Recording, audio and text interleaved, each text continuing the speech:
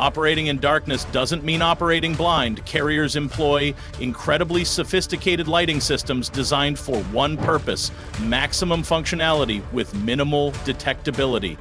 Flight deck operations use deck edge lighting, tiny, low-intensity lights embedded flush with the surface. These provide just enough visual reference for pilots without spilling light upward or across the water. The famous Fresnel lens optical landing system projects a precise glide slope indicator that's only visible to approaching pilots, not to outside observers.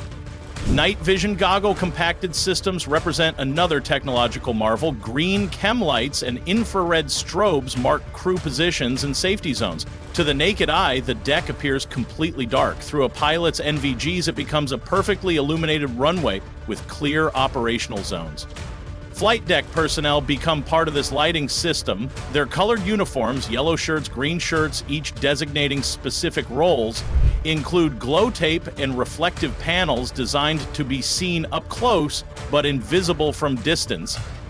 Interior spaces use red lighting exclusively during night operations. Red light preserves night vision, allowing crew members to move through the ship without losing their ability to see in dark conditions once they step outside